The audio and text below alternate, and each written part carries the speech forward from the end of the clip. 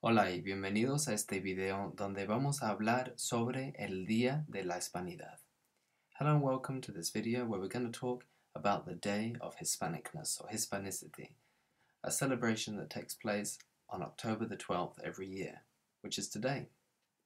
Los retos de esta clase son entender un poco sobre la historia del mundo hispanohablante, entender por qué se celebra el 12 de octubre en algunos países hispanohablantes y entender por qué alguna gente se opone a estas celebraciones. Primero vamos a hablar sobre el viaje de Cristóbal Colón. So first I'm going to tell you a bit of a story. Let's take it back to the year 1492. El año es 1492. El explorador italiano Cristóbal Colón hace el primero de 4 viajes a América. Okay, have a quick read of that. Pause the video if you want to, and just see how much of that you can work out. What does it mean in English? Okay, so the year is 1942. The Italian explorer Christopher Columbus, Cristóbal Colón, makes the first of 4 voyages to America. Los reyes católicos de España, Isabela y Fernando, dan el dinero para el viaje. So reyes are monarchs, so king and queens. Dar is the verb to give. Dinero is money. And para, in this context, means for. So again, pause the video if you want to and see if you can translate this to English. Los reyes católicos, the Catholic monarchs, or the Catholic king and queen of Spain, Isabella and Fernando, give the money for the voyage. Colón quiere llegar a Asia, pero descubre América para los europeos. So again, I'll give you some vocab here and see if you can pause the video and work out what this means in English. Okay, let's take a look. Columbus wants to get to Asia, but discovers America for Europeans. So Christopher Columbus, if you're familiar with the story, is said to be the man that discovered America, or the Americas, so North, Central and South America, and the Caribbean. I've said here that he discovered America for Europeans because we can think of it as a discovery in the sense that Europeans didn't know that these continents even existed. He thought he could find a quicker way to get to Asia to establish new trade links with India, new trade routes. But actually he came across this massive bit of land in the middle that he wasn't expecting, and no one in Europe knew this existed. But it's also wrong to talk about it as a discovery when there were already lots and lots of people living there. Now answer these questions about Christopher Columbus's voyage. Who was he? How many voyages or trips did he make throughout his life? Who gave him the money to make the voyage? And where did he want to get to? So just pause the video and see if you can answer those questions. And if you can't remember, look at the text again, which I've included here for you. Okay, so número 1. Who was Cristóbal Colón? Who was Christopher Columbus? He was an Italian explorer. So though he made his journey from Spain, he was actually Italian. How many voyages did he make throughout his life? 4.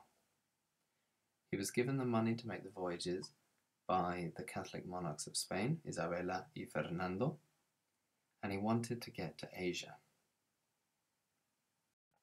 So we've looked at a bit of history now, and that brings us on to el 12 de octubre, the 12th of October, which just happens to be today. And it's often celebrated as el Día de la Hispanidad. So it's often celebrated around the world as the day that Christopher Columbus arrived at the shores of the New World, el Nuevo Mundo. So he arrived in the Caribbean and from there discovered, for European people, North, Central and South America.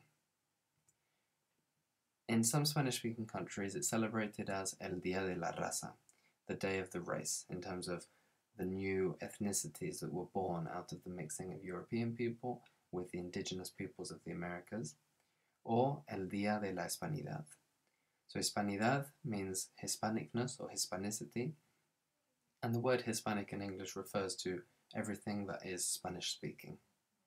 But it's a controversial celebration because it wasn't all, a lovely experience that Columbus arrived to the Americas, because it paved the way for European colonization of the Americas, which involved a lot of suffering, death, and slavery for a lot of indigenous people.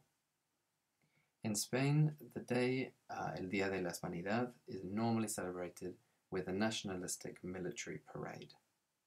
But in recent years, many countries' traditions have changed from celebrating Columbus to celebrating the native communities and racial diversity. In the United States, it's called Columbus Day, but maybe we can come to think of the 12th of October as not Columbus's Day, because already so many countries and people and communities are starting to think of the day in a different way. Already many states in the USA have replaced Columbus Day with Indigenous Peoples Day, where they celebrate the indigenous peoples that lived in that part of the world long before people in Europe even knew it existed. In Argentina, they celebrate El Día del Respeto a la Diversidad Cultural, Day of Respect for Cultural Diversity.